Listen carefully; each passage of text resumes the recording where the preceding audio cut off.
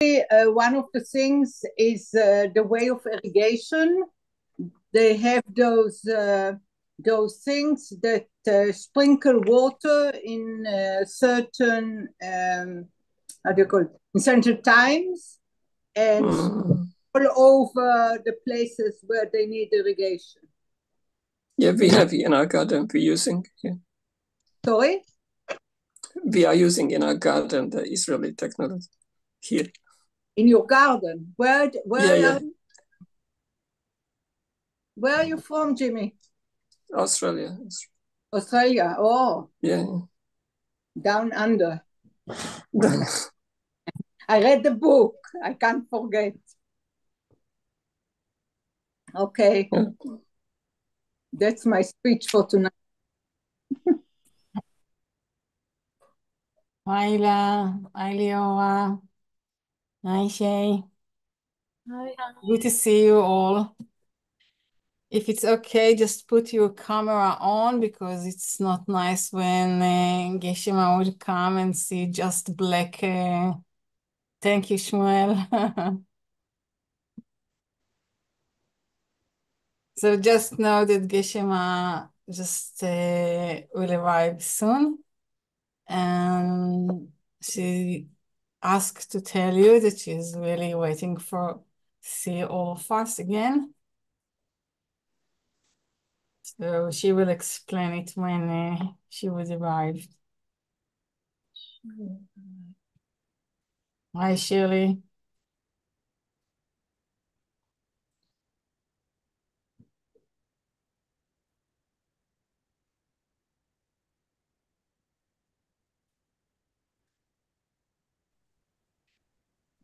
Hi. Hi, Geshe. We are so happy that you are with us today. And yeah.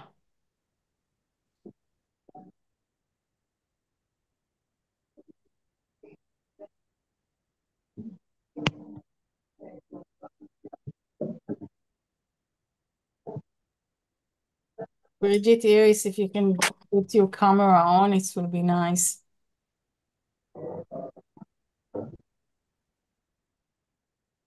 Hi, Geshe. Sorry, I had a hard time doing this. For some reason, I couldn't switch on the camera. Okay. How Father, we started recording. You are now a co-host.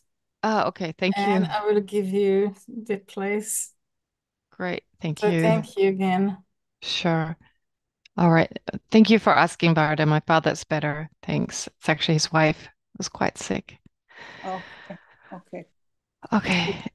Anyway, let's start with a motivation, with a meditation to set the right kind of motivation.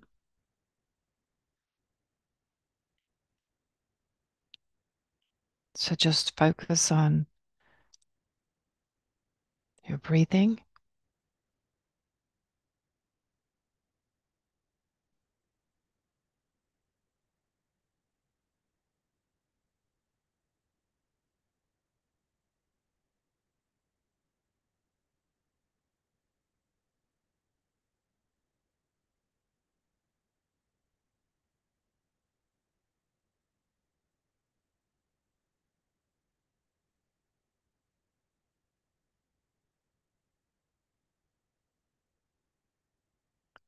And then visualize in the space in front of you a large open lotus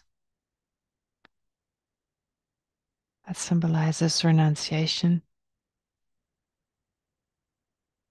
on top of which lies a sun disk, symbolizing wisdom. And on top of that lies a moon disk that is symbolic for compassion.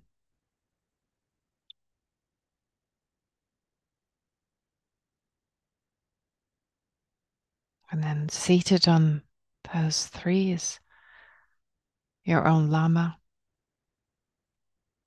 in the aspect of Buddha Shakyamuni.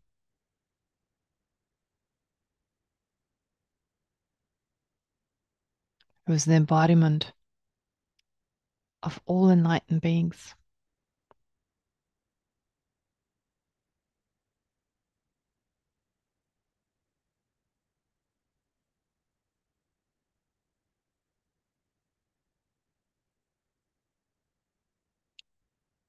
The Buddha's body is made of golden light,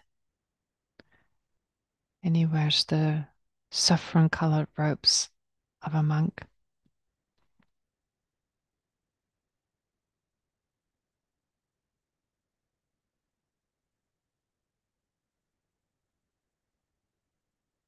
He's seated in the full lotus posture. His right hand is in the earth-touching gesture. And his left is resting in his lap in the meditation gesture, holding a begging bowl.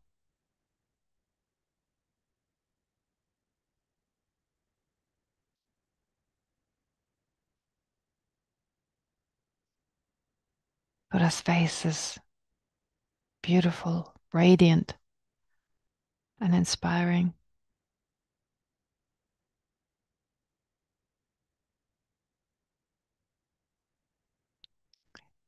His smiling, compassionate gaze is directed at you and simultaneously at all other sentient beings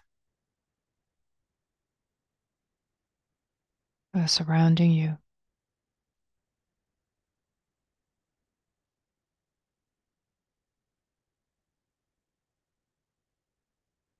Now direct your attention at these endless sentient beings.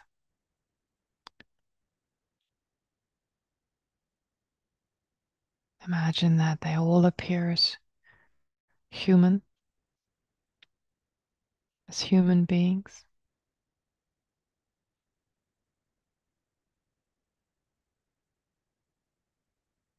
All of them have at some point in the past extremely close to you.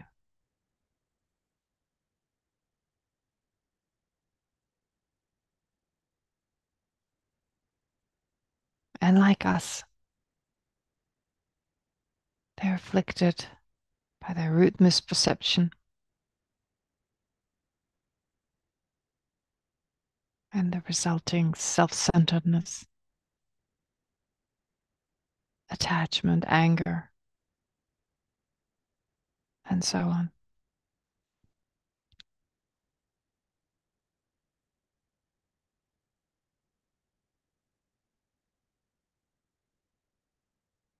Uncontrollably experiencing endless problems, difficulties, grief, worry, and lots of other dissatisfactory states of mind.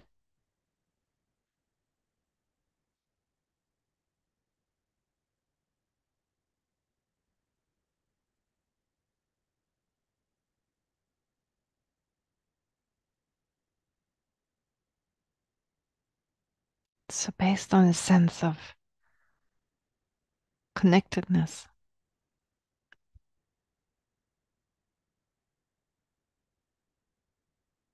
all of us being caught in cyclic existence generate affectionate love, which sees sentient beings just as ourselves as lovable, as deserving to be loved.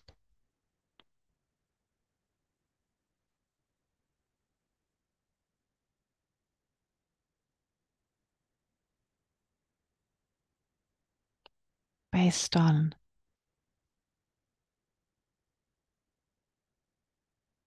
a sense of closeness and acceptance of their good qualities as well as their flaws.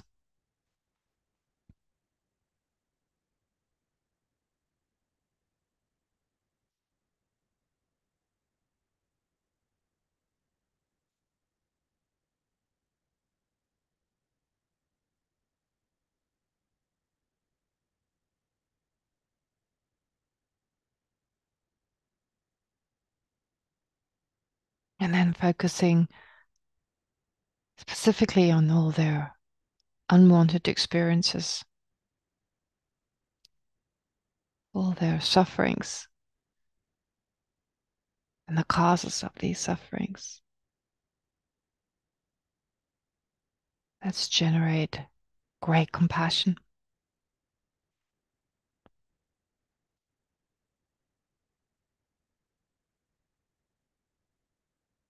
An affectionate state of mind that sincerely wishes all sentient beings to be free from the three types of sufferings.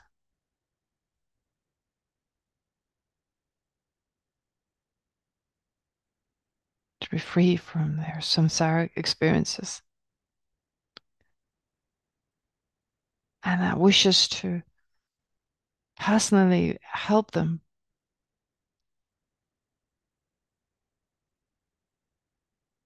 in overcoming all their samsaric experiences.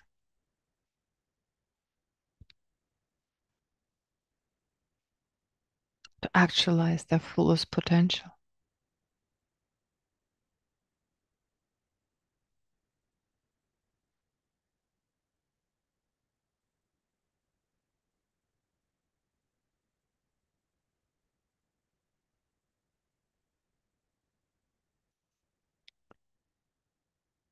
And that aspiration in the form of great compassion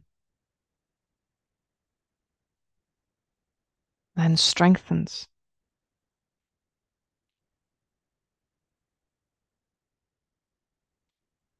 and gives way to the altruistic attitude that is completely determined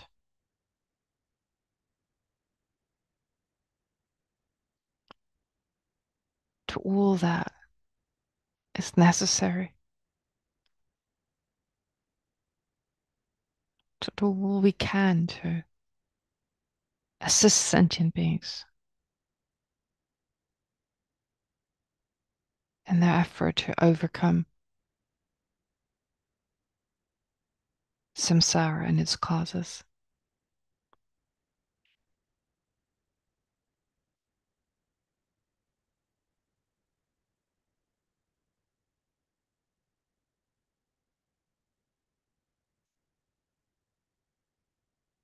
And since this is realistically only possible, since we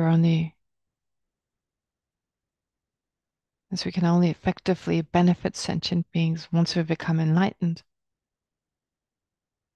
let's generate the aspiration or even determination to become a fully enlightened Buddha, to actualize our fullest potential for the benefit of each and every sentient being.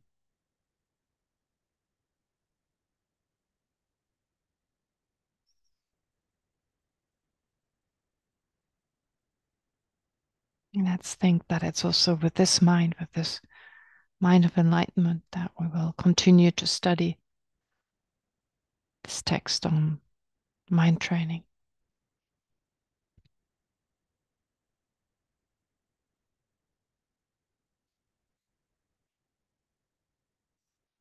So while holding on to our motivation, let's take refuge. And once again, generate bodhicitta. I go for refuge until I'm enlightened, to the Buddha, the Dharma, and the Supreme Assembly. By the accumulation of merits, of practicing generosity and so forth, may I become a Buddha to benefit all sentient beings. I go for refuge until I'm enlightened, to the Buddha, the Dharma, and the Supreme Assembly. By the accumulation of merits, of practicing generosity and so forth, may I become a Buddha to benefit all sentient beings. I go for refuge until I'm enlightened, to the Buddha, the Dharma, and the Supreme Assembly. By the accumulation of merits, of practicing generosity and so forth, may I become a Buddha to benefit all sentient beings. All right. Okay, so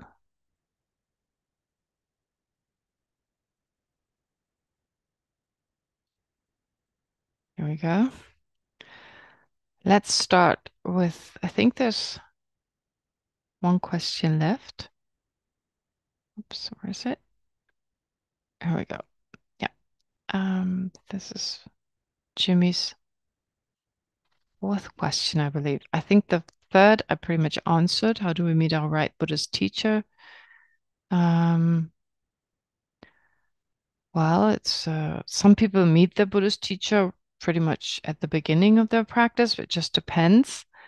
But usually it's like a slow process, should be a slow process of analyzing, of investigating the different spiritual masters there are. Like, well, for instance, as long as the Dalai Lama. Yes? Sorry, Geshe, have you already answered this one? I already did. Okay. All right. Yeah, okay. you already answered it. I only did. Okay. Then I Yeah. answer the fourth one. What language does the Buddha speak? It is said that the Buddha speaks to everyone in his or her own language that he or she understands. Why is that so? Speaks to everyone in his or her own language. Yeah. This is how the story goes. I mean, this is how it's reported, that when the Buddha gave teachings, Buddha Shakyamuni, 2,600 years ago, everyone understood, basically. So people spoke different languages, different dialects. I mean, even nowadays in India, there's so many different languages spoken in different areas. So people understood. And what's fascinating, and it's really difficult to see how that's possible. Like, how could everyone understand? So I guess maybe literally that was true, but also I think there's more than that. More than that, in the sense that if there's an enlightened being, a being who lives what they teach, then they can communicate that to us in ways in which an ordinary person could never do. Now, what comes to mind is His Holiness the Dalai Lama. I think I talked to you about this before. I don't remember now, but yeah, I think I must have mentioned it, that a lot of people report, for instance, some of the higher geshes. So higher geshes in the sense like really learned, really well-trained geshes who may not know much about Westerners, may not know so much about the West, and have a sense you can only understand the Dharma, which is rightly so if you study it in all its depth and so forth. And so then they hear His Holiness's talk and they have a sense, oh my God, that was so deep, that was so incredible. And they look around and they see all these foreigners taking notes, and they're aware that these foreigners have come here for the first time, and they think, how can they understand anything? That was so deep. They never studied the Dharma. How can they understand it? And the thing is that when you talk to these Westerners, they all got something. It may not be all the same, but everyone gets something from these teachings in a way that His Holiness speaks to everyone.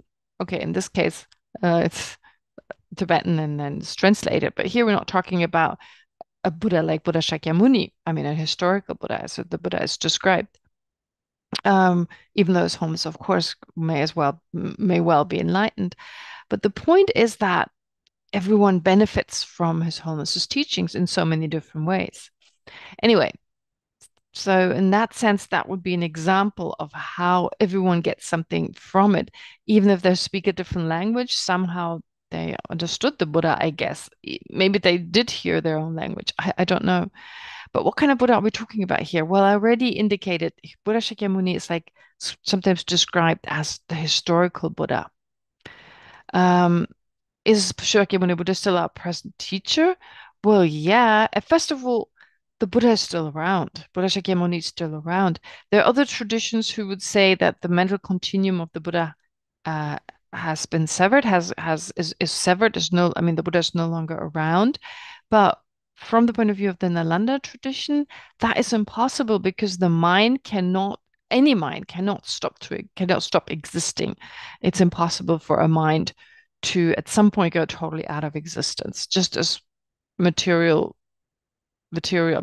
cannot go out of existence, can only transform into a different matter, into a different physical entity. Likewise, a mind can only transform. So therefore, the Buddha's mind is still around, but of course, the Buddha can't communicate directly to us in the form of Buddha Shakyamuni as he appeared 2,600 years ago. But through our spiritual masters, through, of course, the text that is still available. So you would still say he's your present teacher, or he's our present teacher, except we, as ordinary beings, have no longer, we have no way to meet him. Or is it some other Buddha? Well, if His Holiness the Dalai Lama is a Buddha and we consider him to be our teacher, then His Holiness is also our teacher. So there are more than one Buddhas. But right now, the teachings that we follow are the teachings of the historical Buddha Shakyamuni. So isn't Shakyamuni still the presently residing Buddha in our world system? Well, not physically residing, but still residing. But then there are other Buddhas, other historical Buddhas are still residing. But I guess his teachings that were, from a Buddhist point of view, reintroduced to this world. So according to Buddhist history, if you like, before Buddha Shakyamuni, there were other historical Buddhas. So there were other Buddhas in the past. Now, I don't know how far that clashes possibly with the teachings on evolution as described by Charles Darwin. It's like, when was that Buddha? Like, how many thousands of years ago was there civilization or not? I don't know. And sometimes that's a little confusing, but without going into detail, according to Buddhist scriptures, it says that before Buddha Shakyamuni came to this world, well, there wasn't any Buddhist teachings as such. Buddhism didn't exist as the system, the way it exists nowadays. But so Buddha reintroduced it, and I'm saying reintroduced Buddhism to this world because there were other Buddhas, other historical Buddhas who did the same, and then the teachings degenerated; they became non-existent until beings' karma, sentient beings, humans' karma was such that they were ready to receive the teachings, interested in the teaching, had the karma from the teachings to appear, and so Buddha Shakyamuni taught them in our world system. So Buddha Shakyamuni, still present right now, is in the Sambhogakaya form. Yes, and definitely every Buddha exists in the Sambhogakaya form. But also, so Sambhogakaya is basically the way the Buddha actually exists, if you want to kind of put it that way. And it's like the original, like the state in which a person becomes enlightened in the Sambhogakaya. The body becomes the Sambhogakaya, the mind, well, the Buddha's mind, then the enlightened mind, and then they appear in the Sambhogakaya, and then they manifest all these different emanations, all these different manifestations. They're emanated in the form of Nirmanakayas, in the form of emanation bodies. And Buddha Shakyamuni was a emanation body of the Buddha who has a particular Sambhogakaya. So all of us, it is said, will at some point, once we become enlightened, we will then appear in the form, we become enlightened, we then exist in the form of the Sambhogakaya that is only accessible, that is only visible to bodhisattvas who've realized emptiness directly. And in order to then communicate with others, we will emanate different manifestations. And at some point, I mean, if you think we live in a galaxy of billions of other galaxies, in systems of world systems which exist together with other billions of world systems. So in this huge universe, it makes perfectly sense that there are different worlds similar to ours where maybe a Buddha is right now giving a teaching, or in another world where the Buddha's teachings have disappeared. So there are all these historical Buddhas, if you like, Buddhas who introduce the teachings newly to a particular world. And at some point, once we become enlightened, we will also, due to our karmic connection to other beings, become a historical Buddha in some world system. Which is why, well, there are many historical Buddhas. So in our world right now, it's Buddha Shakyamuni's teachings who are still around, who are still present, and that's why he is called the historical Buddha of this time. In the future, when the teachings have disappeared and a new Buddha comes to then to reintroduce them, well, the Buddha will be Buddha Maitreya. It will be a new historical Buddha. isn't in actuality. So could we say that the person called Shakyamuni who appeared and taught in South India was just Guru Shakyamuni, but not Buddha Shakyamuni? He was also Buddha Shakyamuni. All the emanations of a Sambhogakaya, which is a Buddha, a Sambhogakaya is a Buddha, then also the emanations are Buddhas. Therefore, Buddha Shakyamuni, the Nirmanakaya, the supreme Nirmanakaya in which Buddha's Sambhogakaya emanated, is also a Buddha. Isn't it actually the Sambhogakaya the Sambhogakaya form our only teacher, and all of this is just the speech of the Buddha? No, they're also persons. They're not just speech, but they're beings. They're emanated Buddha forms, if you like, but not actual Buddhas. No, they're actual Buddhas. They're considered to be actual Buddhas. So this is hard for us to fathom, because we have one mind and we exist in the form of one body. In the form of one body. So simply because we're so self-obsessed, we can only exist in the form of this one body, and that's difficult enough to control everything. And well, we're not in control, basically. So we have this mind, this body. These two are karmically connected, but there's not that much control. However, if we can remove our misperception, if we can remove the afflictions, and more than that, based on the mind of enlightenment, then eventually become fully enlightened, then our mind has the capacity to not only exist in the form of one body, just having one physical aspect, but we can, in a totally controlled fashion, manifest in the form of different emanations, in the form of different Buddhas, which, yeah, right now it's like, how does that even work? But of course, that is done for the benefit of sentient beings. And so it's a necessity. Anyway, so is Buddha Shakyamuni in the form of this Nirmanakaya, in the form of this emanation in which he came to this world 2,600 years ago, an actual Buddha? The answer is yes. If yes, it is so, then I find it totally impossible that the Dalai Lama would be a Buddha. Well, he's not a historical Buddha. It's not like he introduced the teachings newly after they had disappeared, but he can only be Guru Dalai Lama who teaches Buddha Shakyamuni's doctrine, but he's definitely not Buddha Dalai Lama. I would say, I mean, if His Holiness, of course, we don't know if he is, but if he is a Buddha, if he's fully enlightened, then we can say Buddha Dalai Lama, Buddha Shakyamuni. What is the difference? As I said, Buddha Shakyamuni emanated or appeared in the form of a historical Buddha. Okay, I hope that explained it or answered this. And if it didn't, please ask again, Jimmy. All right. Then let's do a little bit of Lamrim. We've started to talk about generosity, the first of the 6 perfections. And I guess with everything we do here, it's important to check, how much can I do? How much can I improve? How much is there room for improvement? Well, I guess we can all agree there is. Can I be more generous, as I've been so far? And how should I practice generosity? Of course, studying and hopefully practicing the 7.9 training, our practice revolves around bodhicitta, generating the mind of enlightenment as part of our formal practice, but also as part of our daily life. And doing so, it's important then to engage in the 6 far-reaching attitudes, as they're called here, or the 6 perfections, as they also describe the 6 paramitas. The first one being generosity. It's the first one since it's said to be easier than the other ones. It's in terms of their how difficult it is to practice these. That's their order.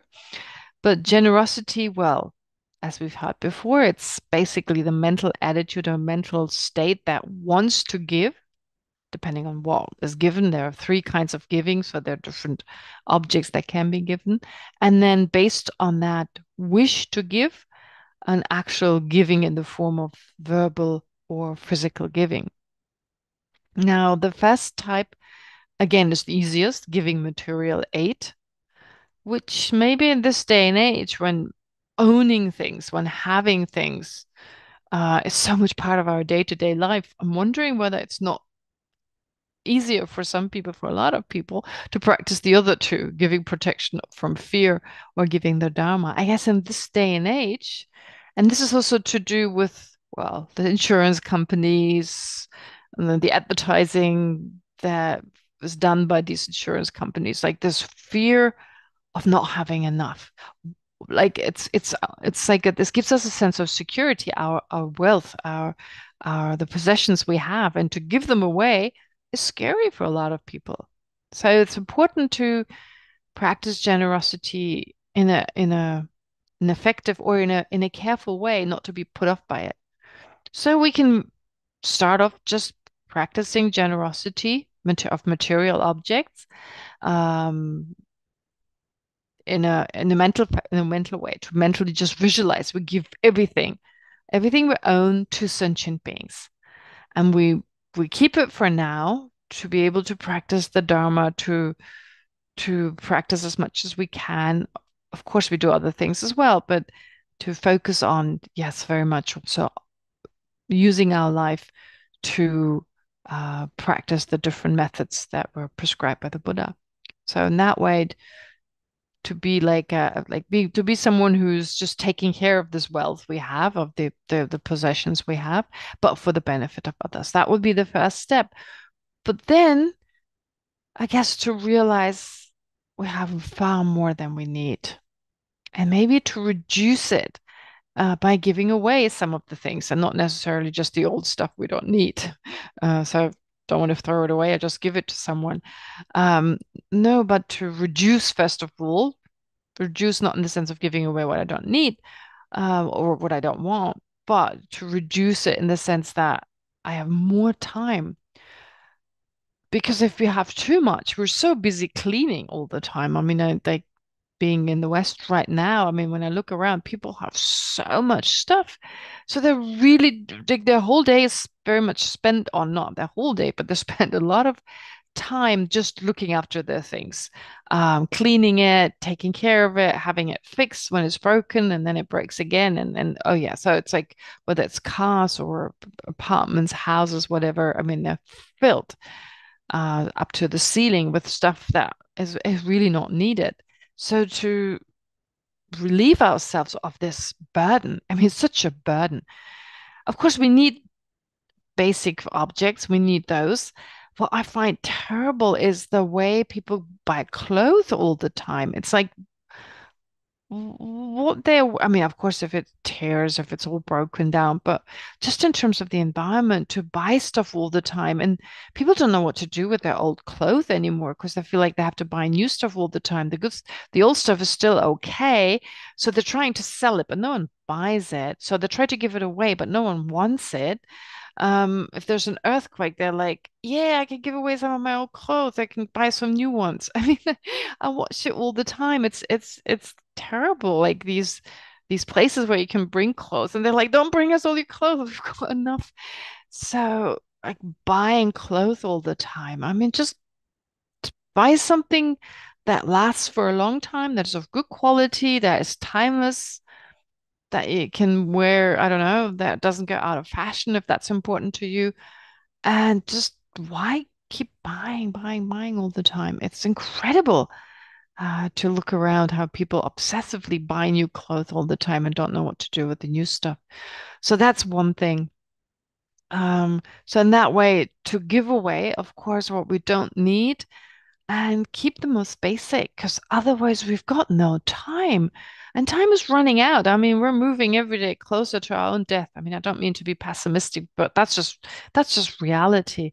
So if we spend all our life to look after things that we leave behind when we die anyway, what kind of life is that? So to really reduce what we have, and in that way also practice generosity.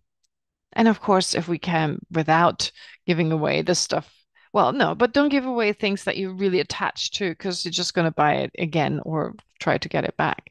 But yeah, so to see, is there room for giving more, giving a little bit more than before? Or, of course, money in that way. It's not really, well, attached to money, but more the amount than the actual note. So seeing whether I can give a little bit more.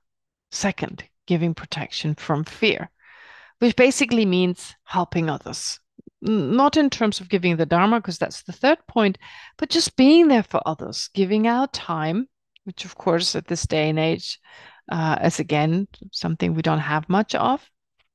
But again, give as much as we can to make time for others, to be with them when they have worry. I mean, here, fear, that's how it's described, but it includes also helping others to overcome their problems. So fear, of course, fear from suffering.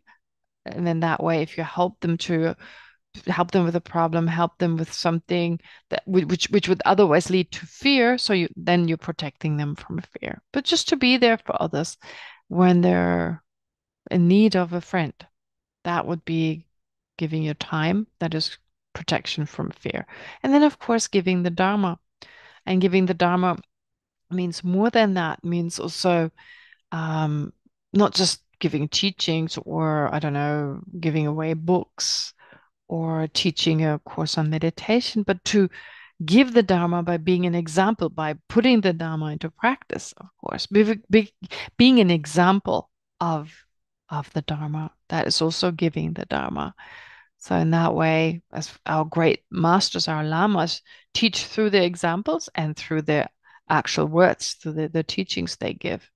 So those are all examples of generosity. And I'm sure there are other types of generosity, but they're all included in those three, I would say.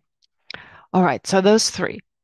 But these three also contain the other six. So the other perfections or far-reaching attitudes are all included, or can all be included in the first one, for instance. So, of course, there's giving.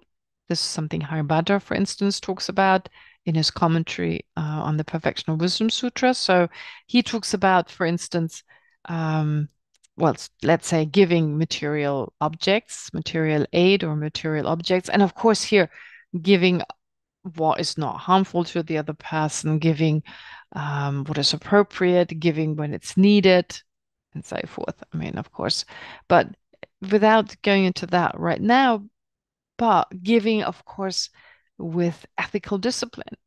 So when you give in combination with ethics, without lying, without deceiving another person, without wanting something in return. So it's like selfless giving. I guess that could be included in the ethical form of giving. So yeah, not to engage in any kind of unethical giving. And in that way, you could also say not giving objects. Well, don't give drugs to a drug addict, for instance. Yeah, so in that way, you have an ethical discipline as part of your generosity. And then you've got patience, to be patient while giving. Even if the other person, for instance, doesn't, I don't know, fall on their knees because you've just been so generous. Maybe if they hardly even thank you for it.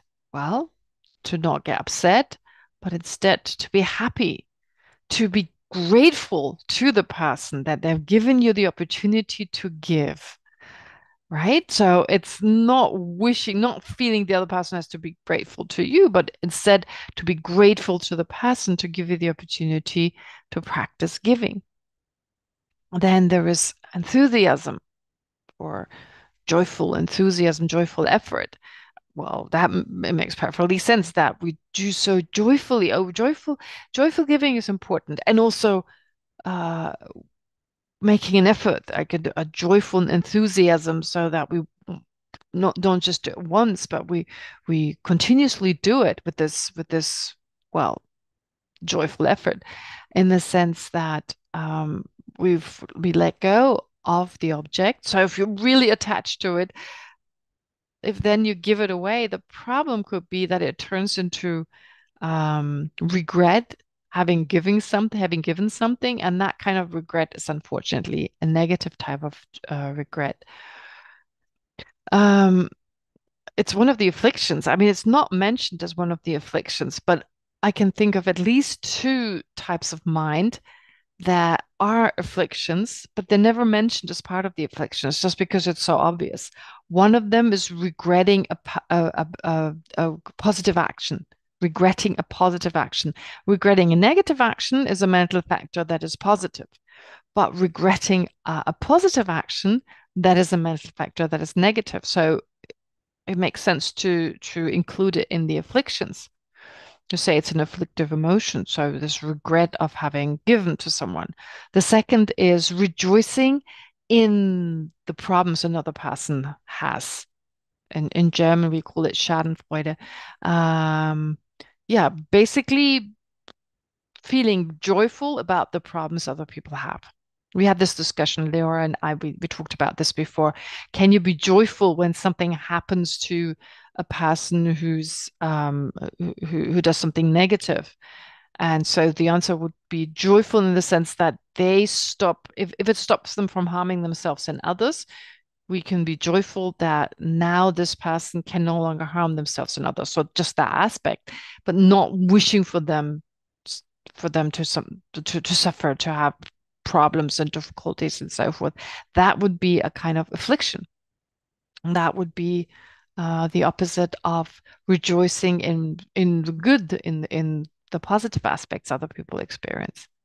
Anyway, returning to generosity, it needs to be done joyfully, and that can only be done joyfully if attachment, the strongest type of attachment, is not there, because otherwise we'll regret it, and that's a problem. So joyful giving with joyful effort. Focused, we should be focused while we give, to have the right kind of motivation, to remember also the emptiness. And that brings me to wisdom, having wisdom.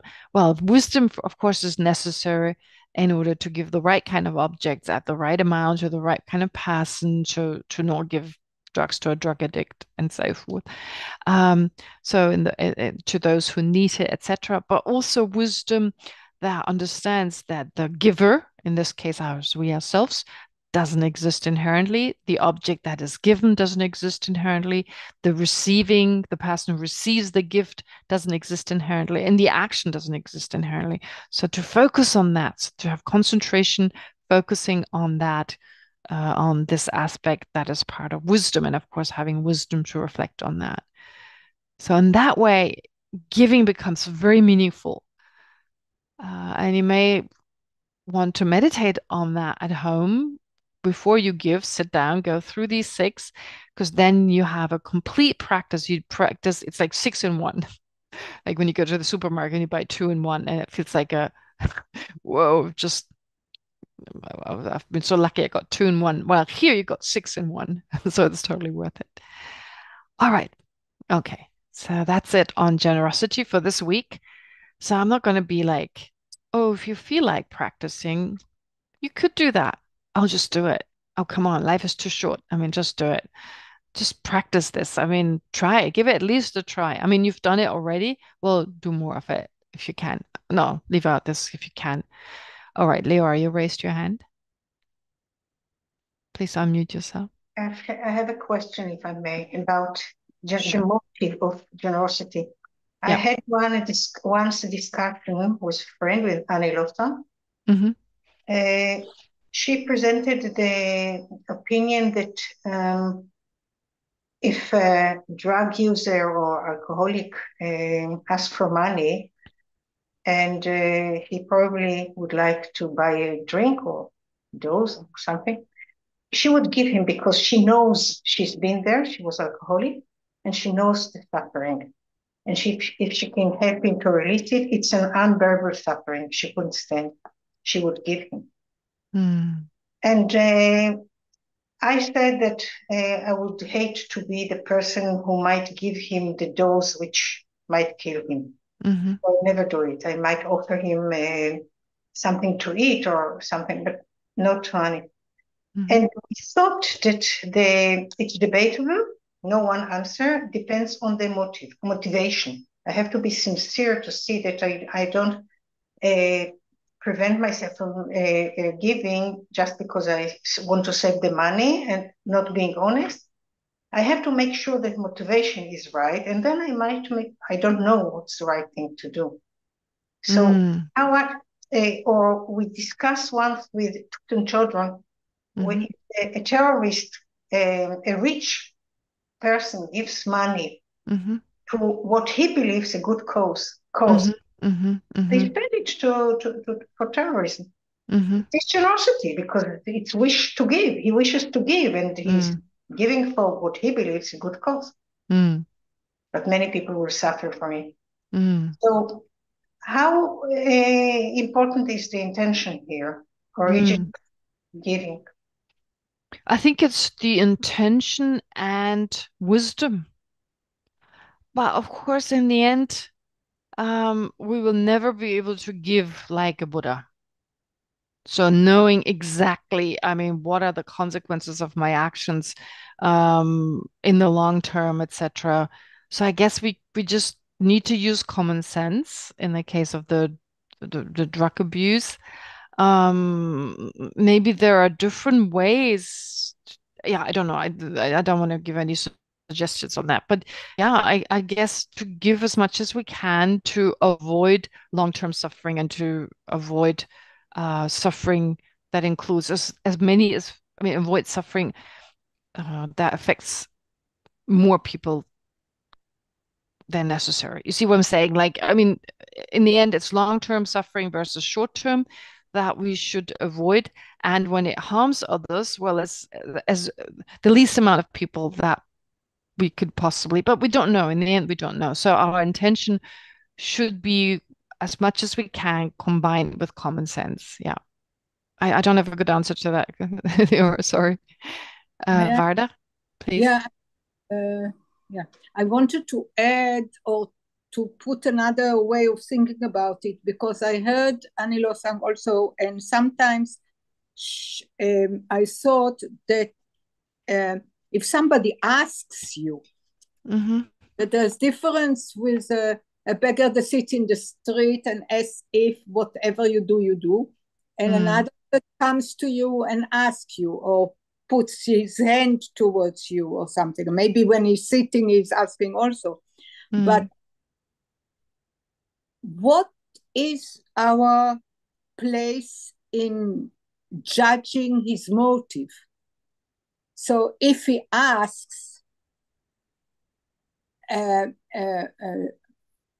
we have to decide if it is good for him or not good for him?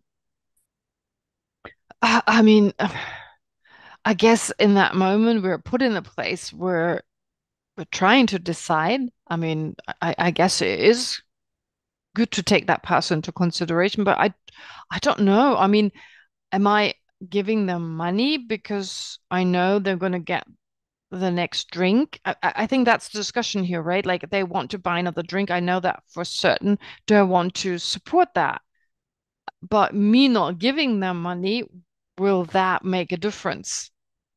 Or is it, yeah, I don't know. I personally, in that situation, I would think I would give them some food. I would not want to support their habit in any way. Yeah, I would just buy them some food. But whoever said that it was better in that moment maybe to get them a drink, I'm sure there's more to it. There's more to the story, and I don't know the rest of it. To me, it would first make sense, to stop an addict from drinking more. I mean, that would be, but every situation is different. So if I know them better, and I don't know, if I don't give them the money now, the next thing they do is rob a bank or prostitute themselves in order to get the drink, I might as well, but I just don't know. Sorry, again, it's really hard. But we try to do our best and we make mistakes, of course. Yeah. Okay. Great. Thank you. All right. Can you still see the screen? No. Okay. I'll do this thing again. Just a sec. Okay. All right. Let's go back. So let's go to the text. I quickly go through the text again just to remind you. Oh no, these are the questions. But yeah, generosity here. It's great that you're right away digging into what can you give to the other person? But maybe let's start basically also with giving that's a little safer, not to be put off by like, how much can I give? And I mean, just get the guy a sandwich, and then let's slowly think of situations where it's not that easy. Okay. All right. So we go back to this incredible, beautiful text, which is beautiful. Why? Well, because there's something for everyone. And it can be taken in a way that is easy. There are practices we can all do on an easier level. And then of course there are practices that are very difficult and can only be done once you're on an advanced level. But there's something for everyone. And I guess when we go through this text, I mean, we do it together here, and I do this over and over because every time we have a different understanding, but just the fact we go over it one more time, the explanations may be a little different from before. If we do it on our own, we take different commentaries and in that way learn, again, different perspective. But the point is, like, every time we go through it, in the back of our mind, there should always be the question, can I take this on? Is this something I can do right now? Certain things we can do right now, other things, depending on our situation, our circumstances, maybe less, may speak to us in not the same way. And that, of course, changes again. But to think every time, can I practice this? When and where? When and where can I do this? So in my life right now, can I bring this in? Can I make this part of my life? Can I fit it in? I'm busy. If I've got some free time, I'm busy surfing the internet. I don't know. But the point is, even while doing all this, can I bring it into my life? So that is so important to always check which part of this I can actually integrate, which part I can internalize, if you like. So without going into the beginning part, there are times when I talk more about these first verses, but diving right into the 7 points. So we have the preliminaries. Well, I've always skipped the preliminaries to a certain degree, but we shouldn't do that. I mean, not at all times, because the preliminaries are just as important as everything else to remember every now and then, and especially when things are tough. And of course, we're in samsara. We can expect things to be tough. We can expect problems to arise. It's just part of life. So to remember, we have a precious human existence. I mean, if we look around, and right now I'm in the West, I mean, there's no one around me who's interested in the Dharma. Or they're like, yeah, that's nice. Oh, that's lovely. Maybe they ask a question or two, and that's it. So actually, all the other opportunities and freedoms, most of them the people around me have. But there's one thing missing: interest.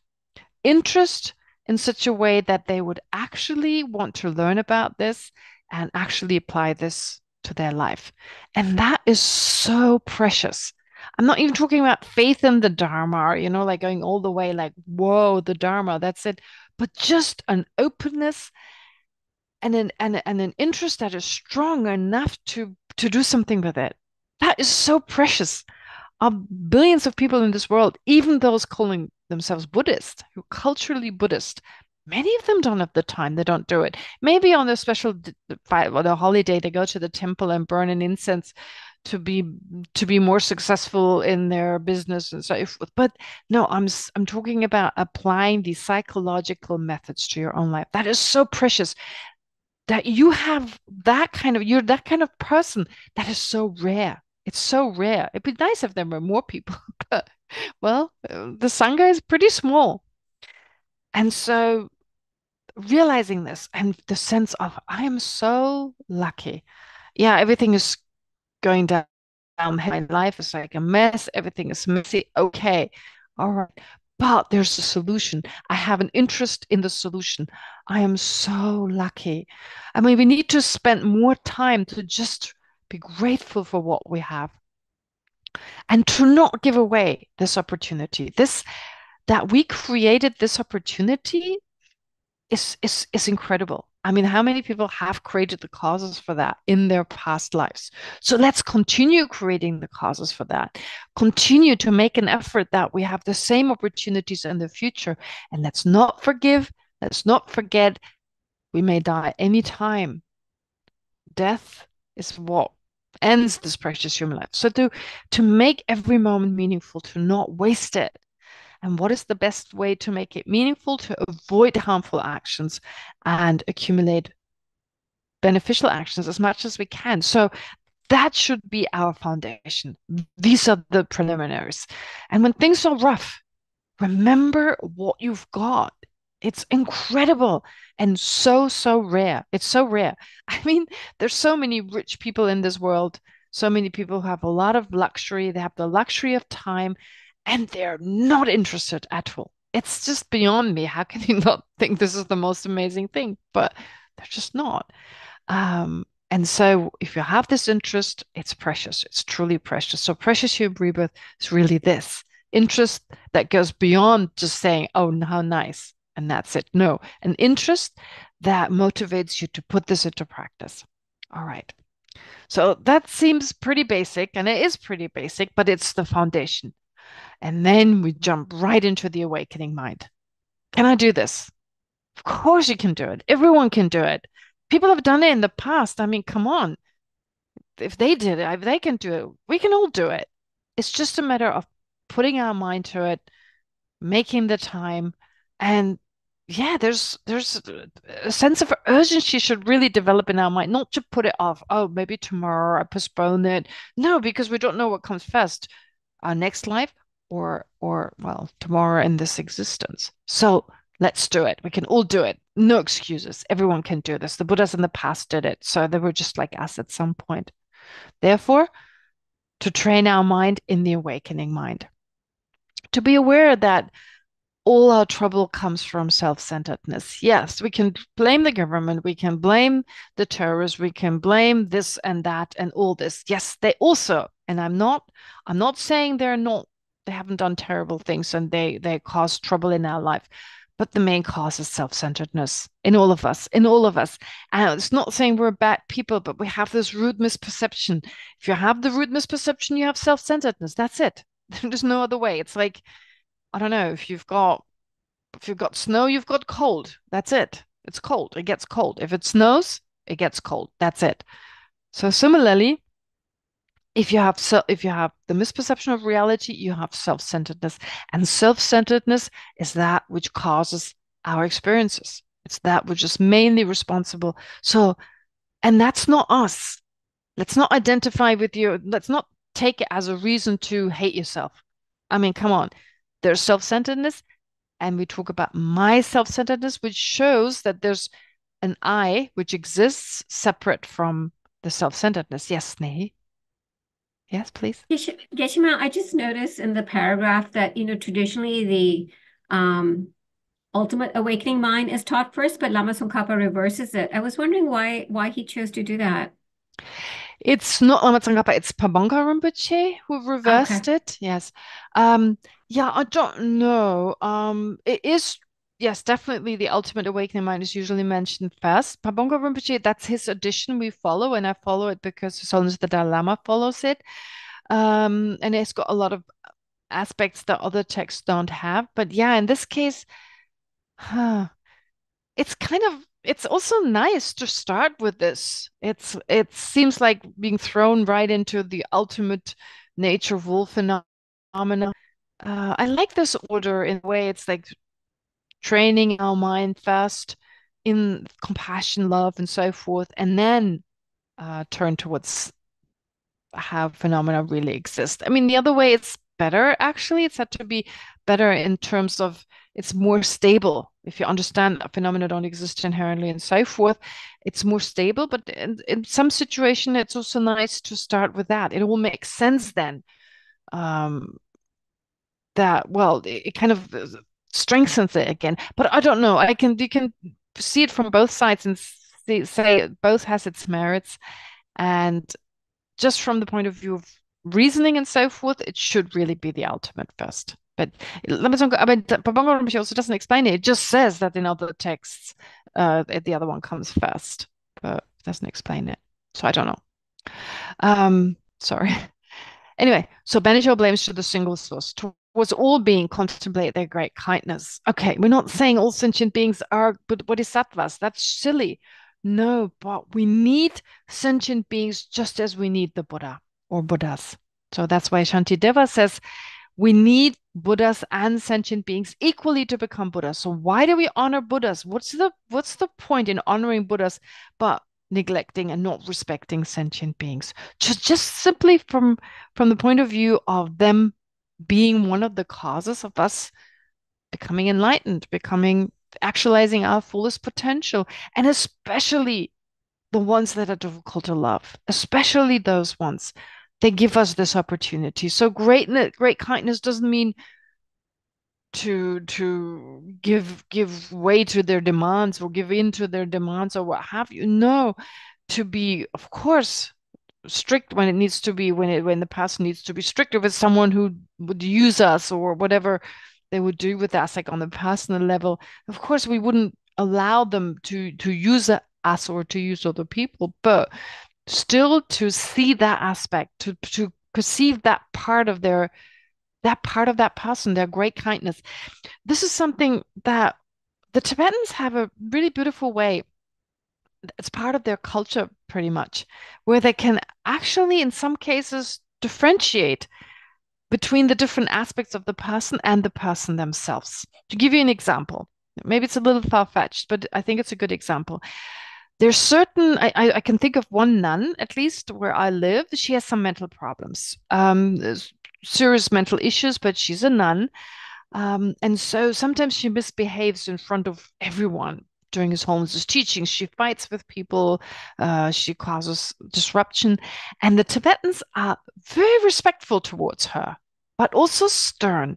They have this nice mixture between like respectful, but also saying, come on now, it's enough, sit down, right? So where does that respect come from? Because they see the vows, or they focus on the vows this nun has taken. They have respect for the Buddhist vows she has taken. But then the parts when they discipline her, when they're like, come on, now sit down, His Holiness is there, just stop fighting. And they discipline her, then they're focusing on the aspect that needs to be disciplined. So they see this nun as not being one with her negative behavior, and you just look at her with like anger and aversion, but rather differentiate, have respect for and so forth. So in the same way, we can do that. We can see at the different aspects. There are the negative aspects, and those need to be addressed.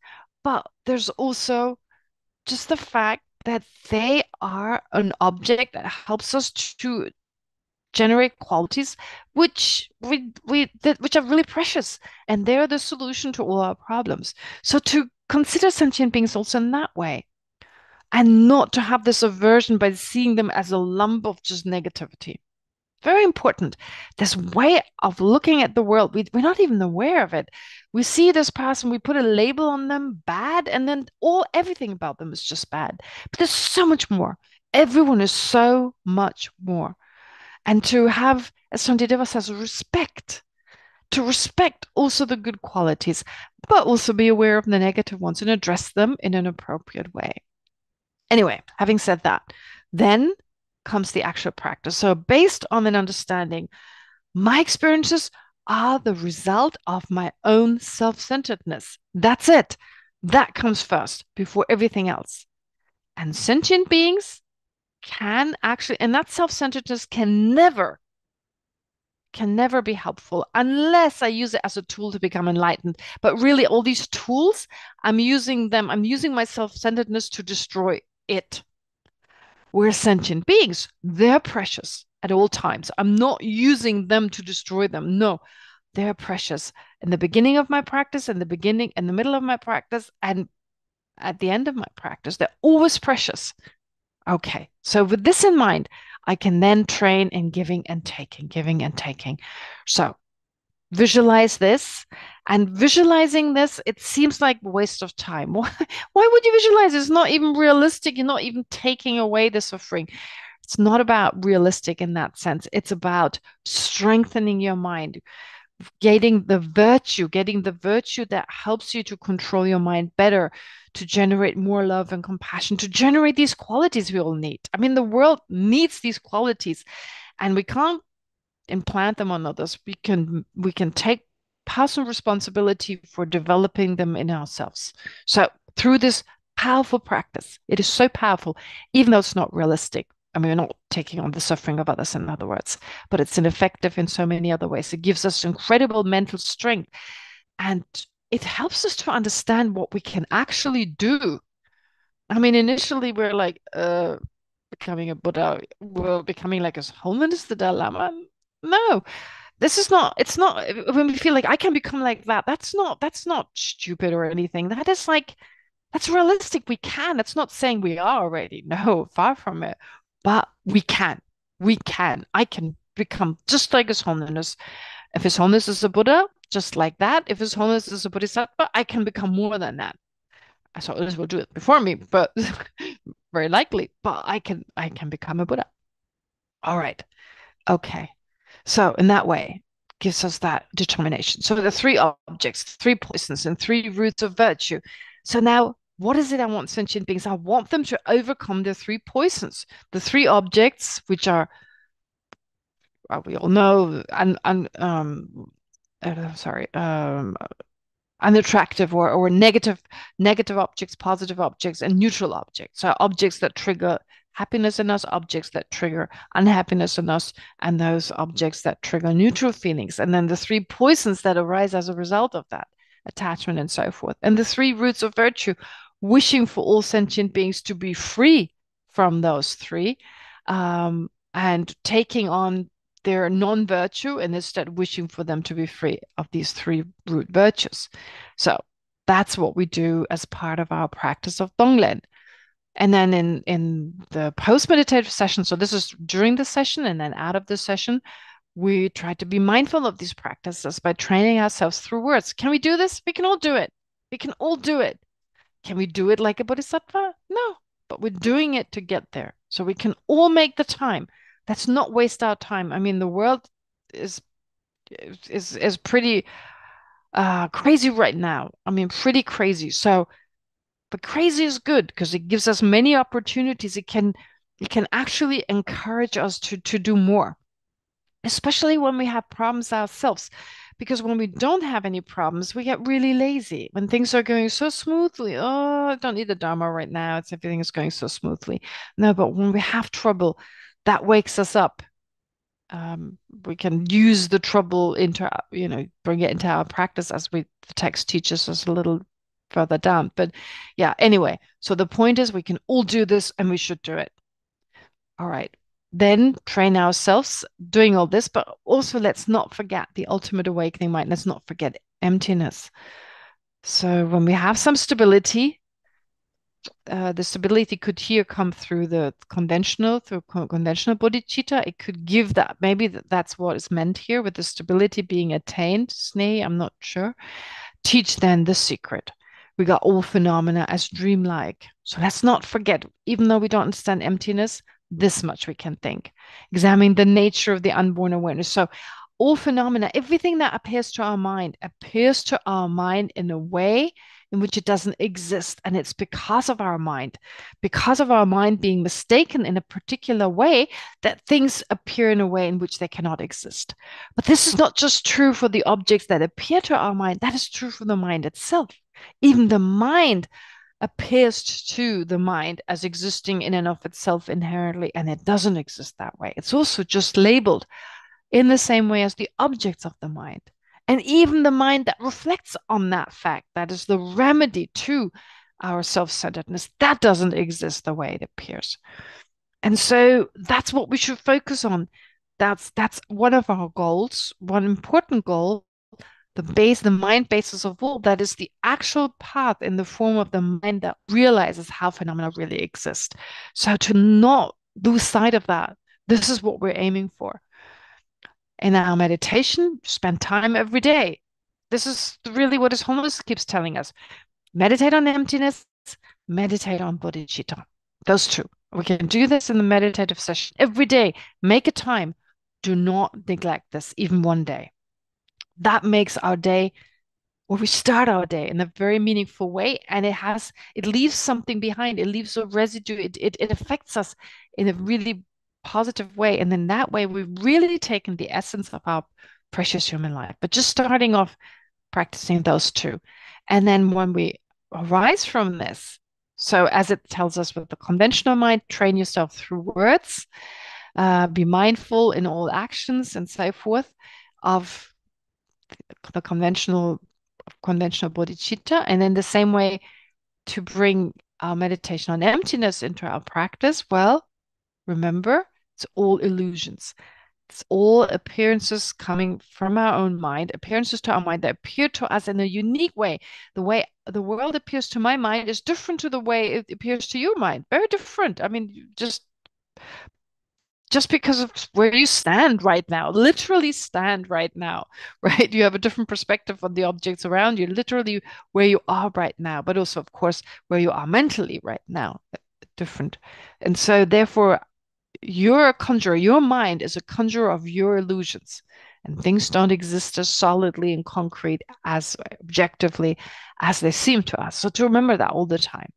And then now having put this basic, basic in the sense of the two bodhicittas, that's what we really need to hold on to. Emptiness and bodhicitta, or the two types of bodhicitta, if you want to call them that. And now we dive into samsara. We basically, dive into this crazy world where fortunately we have so many adverse conditions that we can utilize them for our practice. All right, so when the world and its inhabitants are filled with negativity, we have now the opportunity to transform any experience into the path of enlightenment. Remember, it doesn't exist inherently.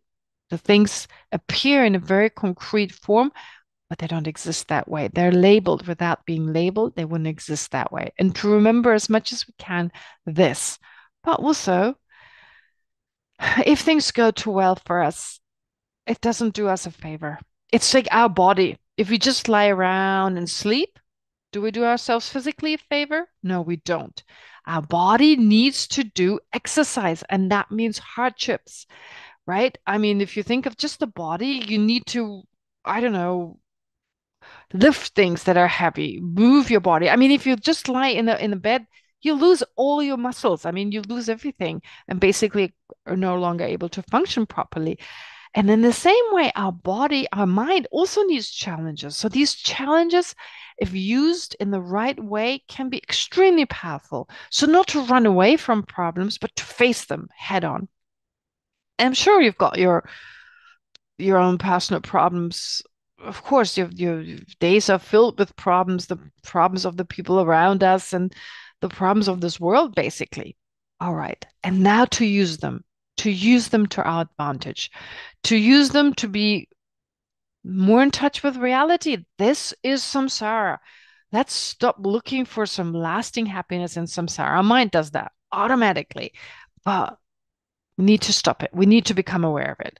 Then, so be more realistic when it comes to samsara. Also, to generate compassion for other sentient beings, because it's not just our suffering, it's the suffering of other sentient beings. To become stronger, to become more resilient. Resilience is very important, because as part of our Dharma practice, if you don't live in an environment full of problems, our Lama will create it for us. Like I was saying, Marba and Milarepa. I mean, Marba, just think of Marba, he's the perfect guru. He's considered to be the perfect Lama. Why? Because he not just because he taught Milarepa the path to enlightenment, but because he exposed him to a lot of negativity, to a lot of problems, not negativity, but problems in that way, to a lot of difficulties, which Milarepa could then utilize for his practice. So if we don't have them already, these problems, the lamas will create them for us. The Buddhas, Bodhisattvas, when we're ready, will create them for us. So we don't even know. Maybe our practice is already on that way that all our negativities are actually emanations of our lama, for instance, of the spiritual beings around us. Oh, they can take a little bit more. I'll put a little bit more in their way, right? And then to have the courage, whatever there is, so okay, I can transform it into the path of enlightenment. And so whatever happens, whatever you encounter, make it part of your meditation, make it part of your practice. An obnoxious person, another difficulty, impermanence, suffering, and so forth. There's so much. Every aspect of Buddhism can become part of any difficulty. Precious human rebirth, death, right? You can all make it part of that. Karma, refuge, bodhicitta. I mean, every topic is directly or indirectly related to any situation. It all makes sense. Dependent arising, big one. Dependent arising, how it's dependent on these three aspects and so forth. Causes and conditions, parts, and labeling. So in that way, anything that happens to us especially the difficult that bring forth difficult emotions or negative emotions, that is the time to apply it to your meditation. And the fourfold practice is the most. So here, the first 3 lines describe. Usually, they're in terms of practice. There are sometimes two ways of talking about it. So usually, or sometimes, in the sense you talk about the thought and the action, the intention and the action, or the thought and the action. So the thought here should be the first 3. Well, whatever problems there are, now apply it to your practice, and every situation that arises, and kind of include it in your meditation. And what is the action? What you should do? The fourfold practice. That is described as the action. So like purifying negativity, accumulating merit, purifying negativities, making offerings, or, well, I guess benefiting also harmful beings, but also making offerings or kind of aspirational prayers, or kind of asking for assistance to the Dharma protectors, to the great beings, and so forth. All right. So in some of the commentaries, the first 3 are described as thoughts, as like a mental attitude we should at all times keep present. I mean, and then engage in these practices. So the action of our practice. So the first 3 are the part of the thought, and the 4th line is the action. And then to present a lifetime's practice in summary, well, it's the lifetime practice in terms of the 5 powers as we know them. So the 5 powers, what are the 5 powers in terms of why we're alive? What are they? Oh, it's time. Time's gone. Okay. This time I take a long time to summarize it, but never mind. There's no time pressure to go through it. And I don't want to just go, text is done. Okay, what comes next? Now, this is something we can go over it time and again. Since we had a huge break this time, 4 weeks, it makes sense to go over it slowly. So I'll continue with 5 powers next time. And then I guess we get to the point where we got to last time again. But yeah, that should do for now. And just a sec, as to the meditation. Well, yeah, let's do some meditation on that. Okay. We start again with some breathing meditation, as always. To just let go of any disruptive thoughts. And to prepare your mind for the meditation, just focus on your breath.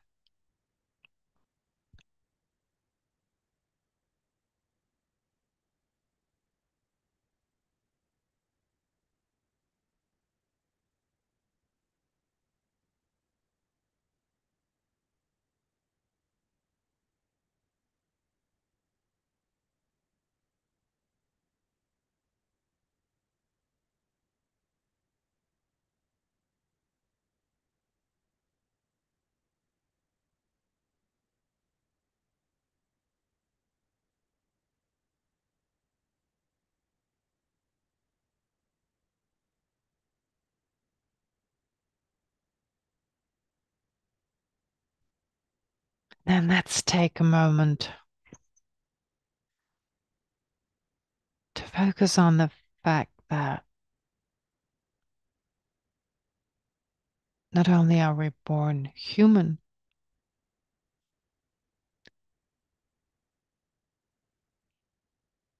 but we have so many freedoms and opportunities that allow us, that enable us to practice the Dharma.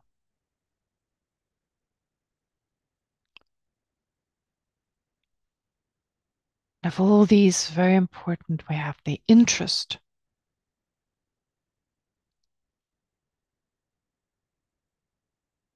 That is strong enough to learn about the Dharma and to put it into practice.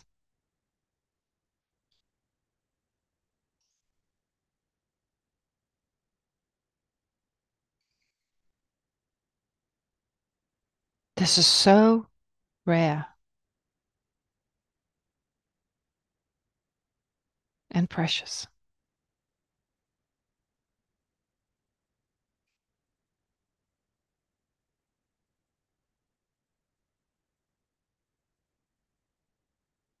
So let's be determined to not waste this precious opportunity.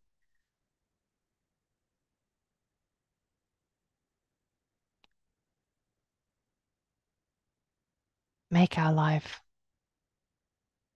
as meaningful as possible before we die.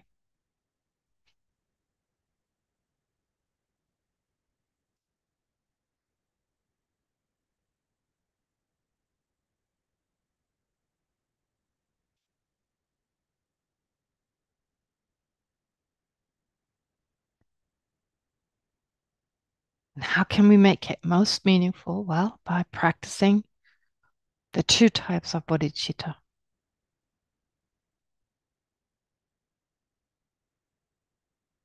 Conventional bodhicitta,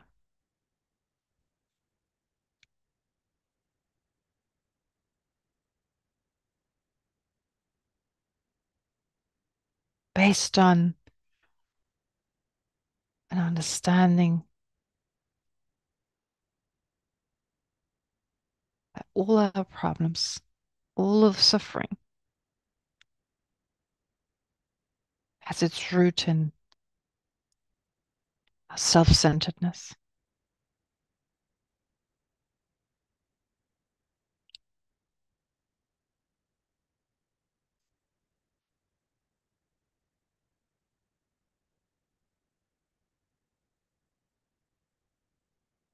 And although we usually blame others for our problems, but these others, that is, all sentient beings,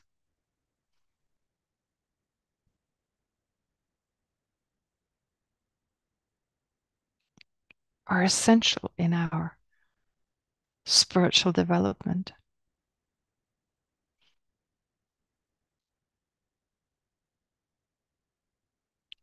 And therefore very precious.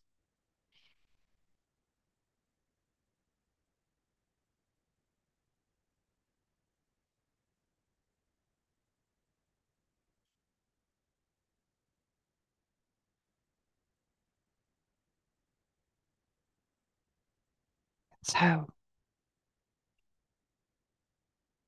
an effective way for us to practice bodhicitta is to do donglen.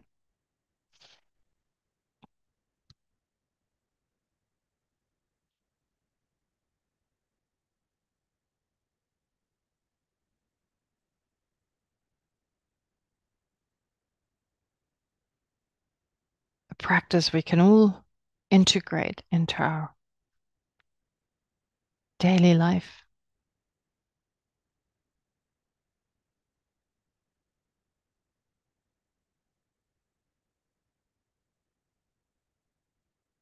Practice it when we are usually just daydreaming.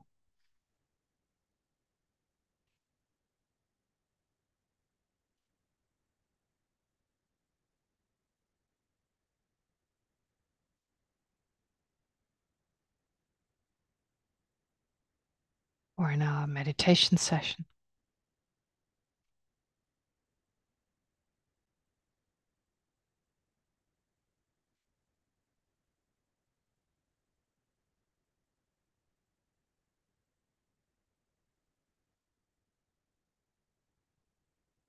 But we need to also remember ultimate bodhicitta.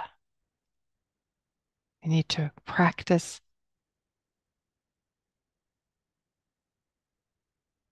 emptiness.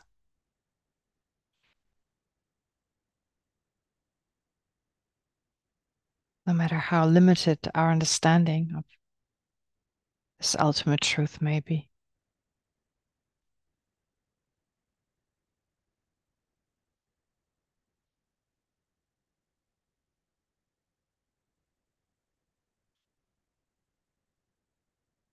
Remembering that our reality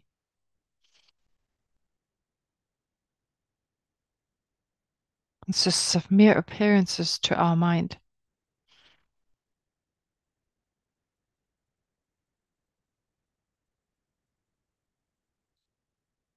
Without any of these objects existing objectively.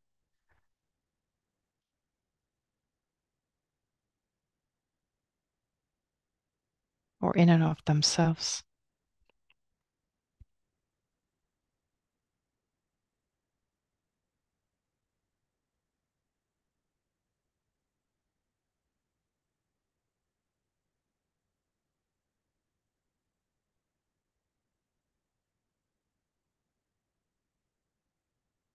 Even the mind itself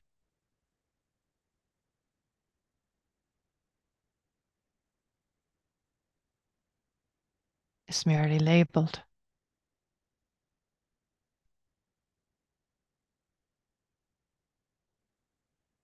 Doesn't exist by way of its own character.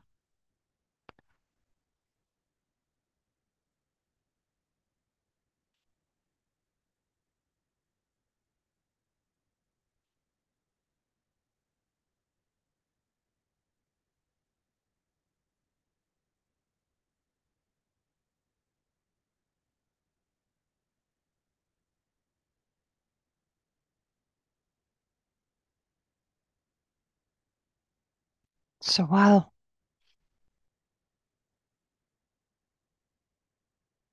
not forgetting the kindness and value of sentient beings, let's also remember the ultimate nature of everything that exists.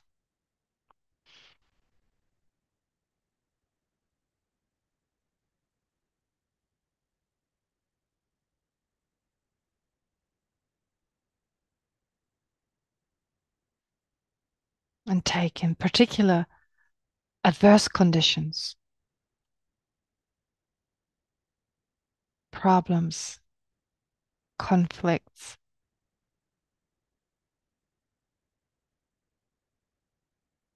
suffering. Take it into the path.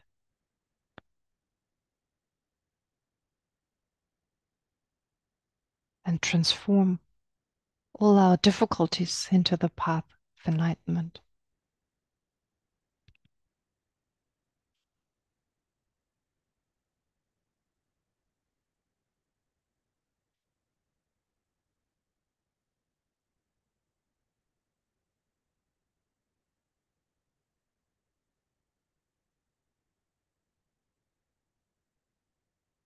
Ask yourself whether that is something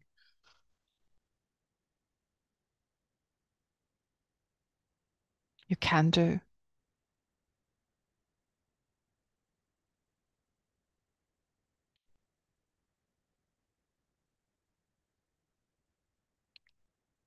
To immediately apply whatever situation arises, in particular when it's a problem, an unwanted experience. Apply it to your practice, your meditation.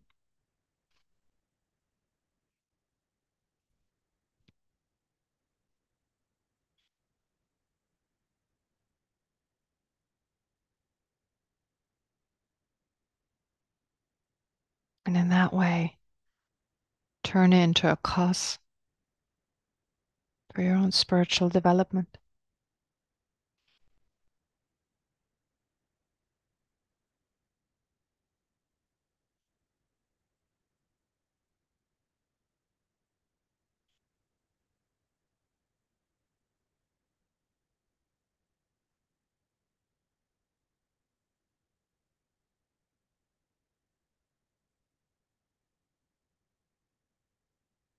And accumulate merit whenever there's an opportunity.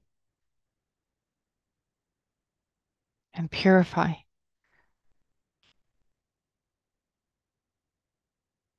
through the 4 powers.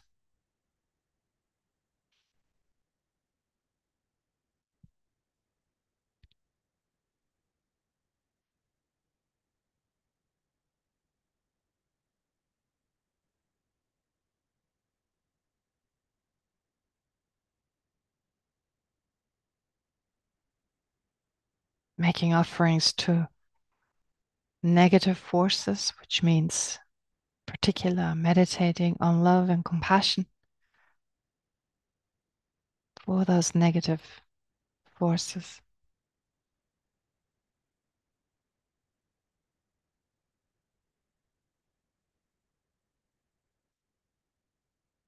And seeking the assistance of those who protect the Dharma.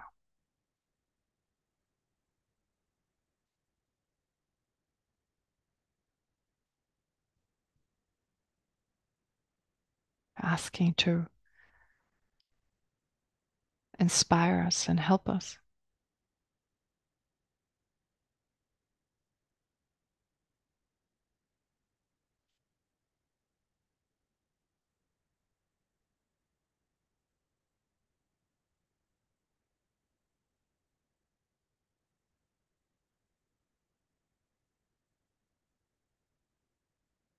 If we can make time for this,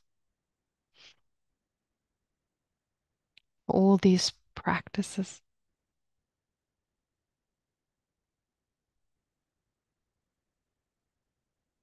we're truly bringing Lojong, or mind training, into our life.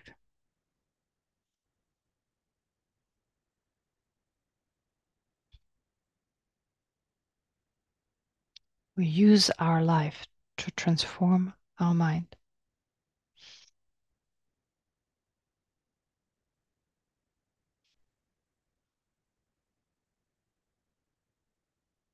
Seeing everything as an opportunity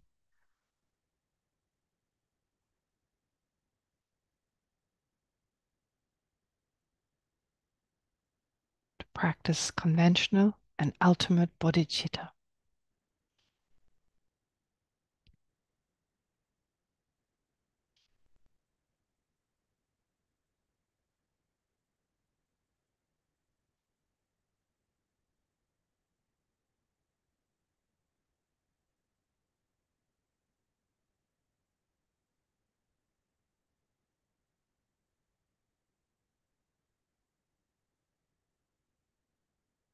So then let's conclude this short analysis by focusing single-pointedly on any kind of conclusion, any kind of insight we've come to,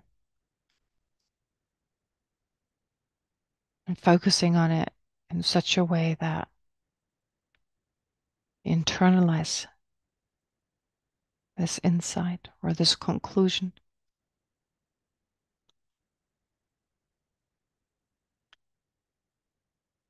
so that it may affect our emotions and thereby our daily life.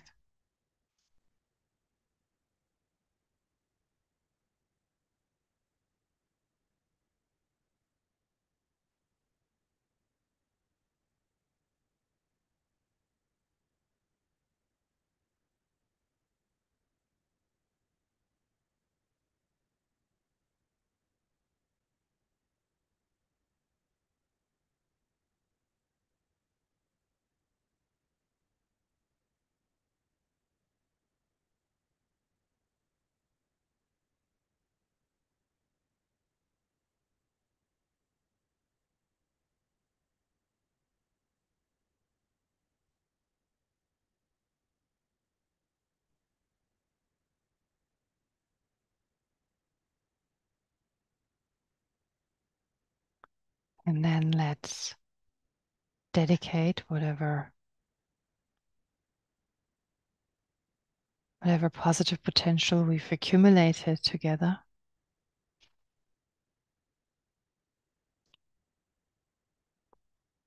Firstly, of course, towards our own enlightenment by thinking, may this become a cause for us to actualize our fullest potential so that we're of greatest benefit to all sentient beings. And in the meantime, may all this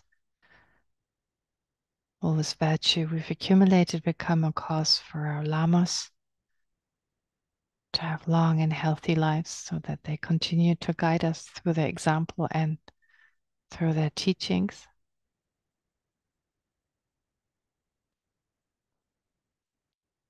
And may, of course, our virtue also affect all ordinary beings around us.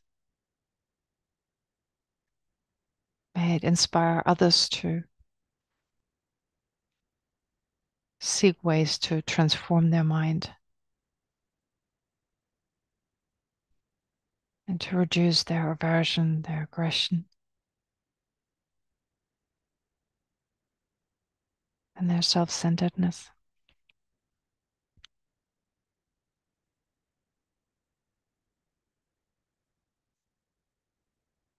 So, with this in mind, let's recite the prayers together. Through the merits of these virtuous actions, may I quickly attain the state of a Guru Buddha and lead all living beings without exception into that enlightened state.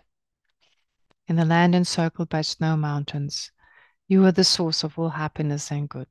All-powerful Chenrezig, Tenzin Gyatso, please remain until samsara ends. May the precious Bodhi mind, not yet born, arise and grow. May that born have no decline, but increase forevermore.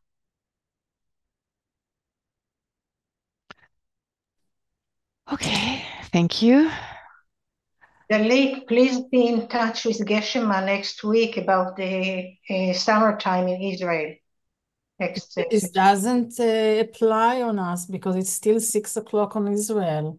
So let's talk to Geshe. Maybe. Oh no, it changes in Germany. The summertime changes a day after it changes in Israel. So I don't think it affects us at all. It'll all be the same. Your summertime starts on Saturday, right? This coming Saturday. Friday. Yeah. Well, in Germany it's Sunday, and so Monday will be on the same. There'll be just 1 hour difference. Yeah. All right. Thank you. And for everyone else, well, for everyone else, I'm not sure in the US. It will change for us. It'll change. All right. Okay. Also. Anyway. All right. Thank you. Thank you. Thank you, Geshe. Bye. Thank you, Geshe. Thank you. DFI.